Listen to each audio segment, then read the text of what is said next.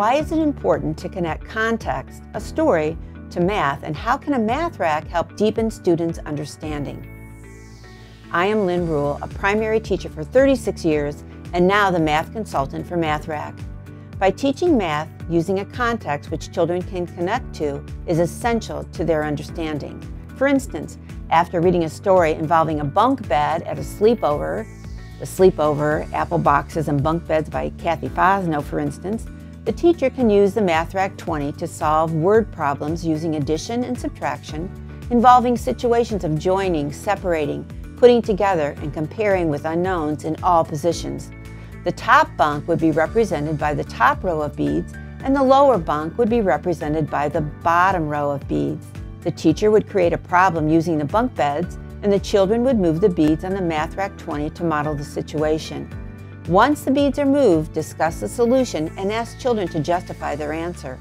The teacher may also want to extend the conversation to how do you know and or what do you see. For instance, 7 plus 8 may be seen as 7 plus 7 plus 1, or 8 plus 8 minus 1, or 10 plus 5, etc. Let's see an example using a double-decker bus. Good morning, first graders. What do you say? Good morning. What are we going to work on today? Math. I would like you to get out your math racks. Put them on your desk. Make sure you have white to the right. White to the right. Excellent. Now I want you to listen carefully to directions. Ready, Partiv? I want you to stand up. Push in your chairs.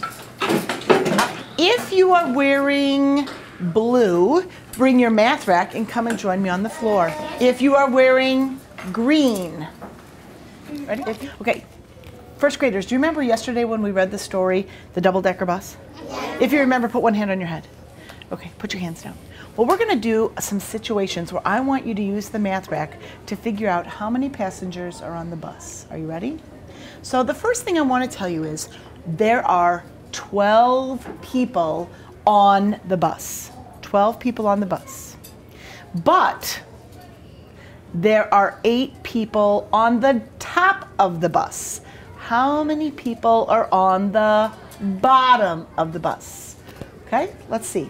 Use your math rack. What do we know? How many were on the top? How many people were on the bus? 12. 12 people were on the bus. And how many were on the top of the deck? Bhavya, 8. I need to know how many are on the bottom of the bus. Raise your hand when you have an answer. Raise your hand when you have an answer. Kate, how many were on the bus? There was 12 on the bus. 12 on the bus. Okay. And Emily, how many are on the top of the row? 8. So I'm going to push over 8. Okay, ready? Scarlett, how many are on the bottom of the bus? 4. On the 4. How'd you get 4? I know that 8 plus 2 equals 10, and then I knew that 8 plus 3 equals 11, so it would be 8 plus 4 equals 12. Wow, I like how you used what you know to figure out what you don't know. Edward, how did you figure out how many were on the bottom? 2. Because Well, wait a minute. There was 12 total. 8 on the top. How many are on the bottom? 2. 2. Let's see. So now what do we have, Edward? 12. 8, 9, 10. So how many have to be on the bottom? Emily? 4. 4. How did you figure it out? Because 8 plus 2 equals 10, and 10 plus... So 8 plus 2 equals 10. And 10 plus 2 equals 12. 10 plus 2 equals 12. And you knew that 2 plus 2 equals 4. 4. Okay, okay. Let's put our hands down. Let's try another one. Push them all back.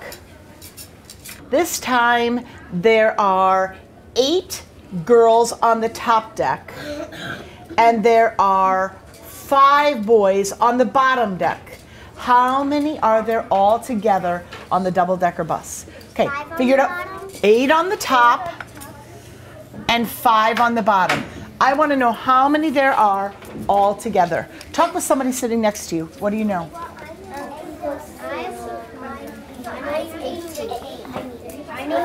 Talk with your neighbor. Talk with your. Let's Let's see. Emily. It equals 13. Okay, it equals 13. How'd you get that? Because take away the 3. Okay. And 5 plus 5 equals 10. So 5 plus 5 equals 10. And 10 plus 3 equals 13. And 10 plus 3 equals 13. Josh, I think that's what you saw quickly. You just weren't able to tell because you had the answer really quick. Another idea. Piper. So the answer is 13 because I know that if we're getting 8, it's 5 and 3. So I would add, so I would break up the 8 and add a 5 to the 5. Or you'd break up the 8. Okay, so you're going to break up the 8 and you're going to take this a 5 and a 3. And I would use a 5 and 5 to make it 10. And 10 plus 3 equals 13. 10 plus 3 equals 13. Layla, would you tell them what you did? What did you know about the last problem, Layla? So the last problem we said 8 plus 4 equals 12. So 8 plus 5 equals 13. Correct. Does the math rack help us with our situations on the bus? Uh-huh. Yeah. Can you think of another place that you could use a math rack that you could do this? Resan. At a park? I have a question. Could you do it if you were working on a bunk bed? Yeah. Partif, could you have a bunk bed that there's some on the top and some on the bottom? Yeah, could you do it on a fence? Like some on the top of the fence and some on the bottom of the fence? Yeah. Okay, so you could use a math rack in all kinds of situations. You may put your hands down. Thank you. As you may have noticed, Jeanine modifies her lessons to meet the needs of her students, just like you can do in your classroom. When using the Math Rack activity cards, you will see that there are 13 problem-solving cards that are labeled PS 1 through 13. The context of the card will reflect one of the 12 situations of problem solving and be modeled on the Math Rack. The cards are to give a teacher, parent, or aide direction to experience the situations of problem solving. You can download these activities free or purchase the Math Rack activity cards online at mathrack.com.